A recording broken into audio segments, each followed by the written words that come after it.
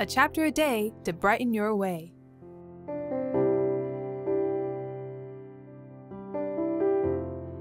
These coincidences are all part of God's will.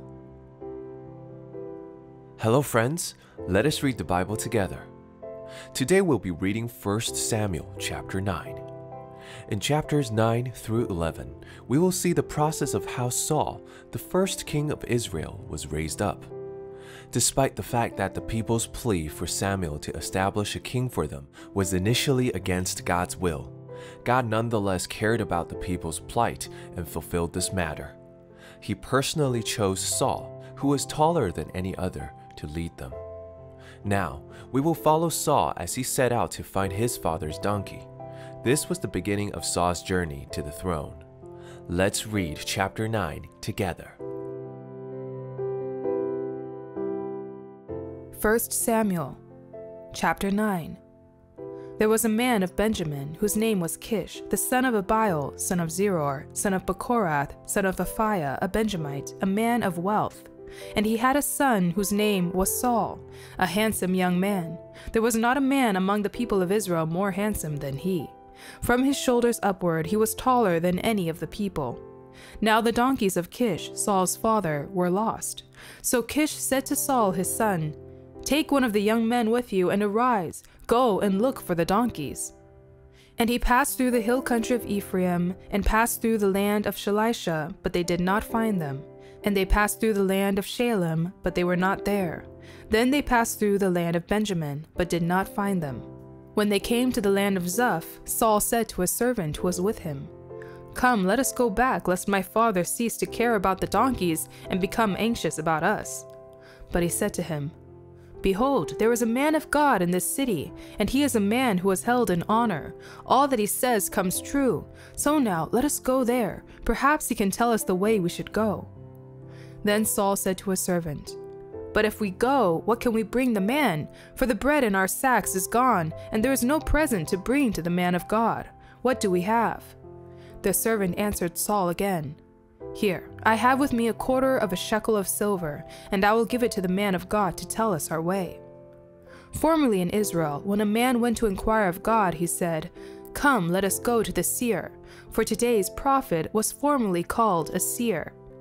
And Saul said to his servant, "Well said, come, let us go." So they went to the city where the man of God was. As they went up the hill to the city, they met young women coming out to draw water and said to them, "Is the seer here?" They answered, "He is. Behold, he is just ahead of you. Hurry, he has come just now to the city, because the people have a sacrifice today on the high place. As soon as you enter the city, you will find him, before he goes up to the high place to eat. For the people will not eat till he comes, since he must bless the sacrifice. Afterward, those who are invited will eat. Now go up, for you will meet him immediately." So they went up to the city. As they were entering the city, they saw Samuel coming out toward them on his way up to the high place. Now the day before Saul came, the Lord had revealed to Samuel, "Tomorrow about this time I will send to you a man from the land of Benjamin, and you shall anoint him to be prince over my people Israel. He shall save my people from the hand of the Philistines. For I have seen my people, because their cry has come to me." When Samuel saw Saul, the Lord told him, "Here is the man of whom I spoke to you. He it is who shall restrain my people." Then Saul approached Samuel in the gate and said, "Tell me, where is the house of the seer?" Samuel answered Saul, "I am the seer. Go up before me to the high place, for today you shall eat with me, and in the morning I will let you go and will tell you all that is on your mind. As for your donkeys that were lost 3 days ago, do not set your mind on them, for they have been found. And for whom is all that is desirable in Israel? Is it not for you and for all your father's house?" Saul answered, "Am I not a Benjamite, from the least of the tribes of Israel? And is not my clan the humblest of all the clans of the tribe of Benjamin? Why then have you spoken to me in this way?" Then Samuel took Saul and his young man and brought them into the hall and gave them a place at the head of those who had been invited, who were about 30 persons.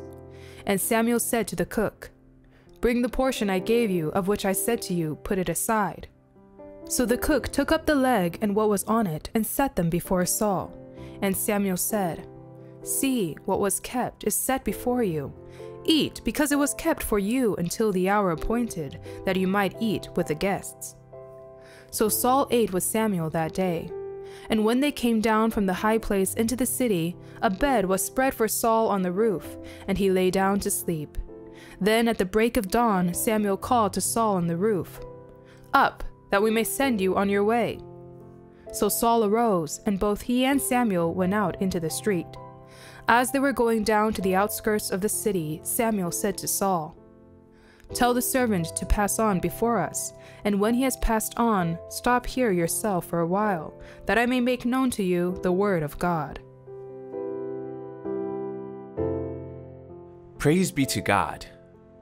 From the scriptures, we can see several of Saul's good characteristics. He was willing to walk more than 100 kilometers to find his father's donkey and cared about his father's concerns.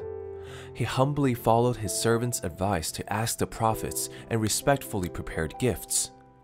I believe that these good qualities were one of the reasons why God chose Saul, and the series of coincidences that led to Saul and Samuel's encounter was beautifully planned by God.